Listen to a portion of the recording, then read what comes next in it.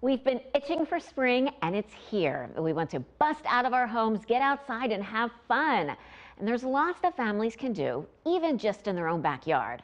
Assistant Principal Laura Afshari of PA Virtual Cyber shared ideas with me. Thank you so much for being a resource for us and for the families watching right now. Let's go through some of your ideas for backyard fun. One thing we can do is use nature apps. Absolutely. There are so many free apps that we have just at the at our fingertips at the ready with our phones. And a couple of them that I wanted to kind of talk to you about are geocaching and Clio, my two favorite free apps. Geocaching is like a modern day treasure hunt where millions of little hidden containers are all over the world waiting for kids, families, groups of people, and various teams to go and find them. And it's part of this massive conglomeration of folks who just want to get outside and do something fun using their GPS to try to find these little hidden treasures. It's a ball for families. And also Clio, it's this free app that leads you using GPS again to thousands of historical locations all around you. In fact, I was just looking at mine, and within 50 miles, there's 583 historical locations that I can track to. And then once you're there, there's interactive maps and activities and embedded just cool gadgets to figure out more about the history of those places. It's very cool. You would never think that there are so many little historical places all over. That is so neat. You have a few other ones too that are fun, like very more sciencey, maybe you could say. Yeah, so Star Walk is also a free app that you can shine your phone up to the skies during a nighttime walk and get information immediately as to what you're looking at. So if you have children who are really interested in planets or constellations, this is really cool, and it's visually beautiful in the app itself. So that's something else that families can do.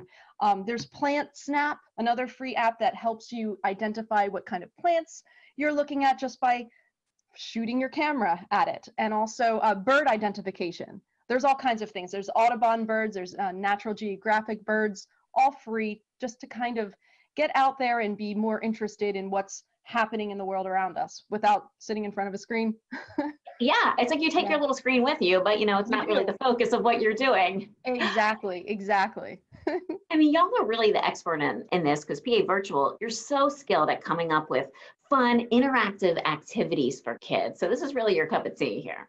Absolutely. Yeah, we aim for our children and students to have a balance between that screen time and the time that they're spending outside and doing other activities besides being in a live synchronous class, which we also have, but we do want to encourage that social emotional learning and the physical activity of students as well, because that goes into the whole child. And now, I mean, we're talking spring, but we're thinking ahead to fall. You are enrolling. Can you tell me what a virtual education and education PA Virtual looks like? Well, thank you for the opportunity to talk about that. PA Virtual, we're going into, we're over 20 years old, so we're kind of like the pioneer in how e-learning works and what works. And so we do have open enrollment right now, and an education with PA Virtual looks and feels pretty interesting. It can be a little bit daunting at first for parents considering an e-learning education for their students.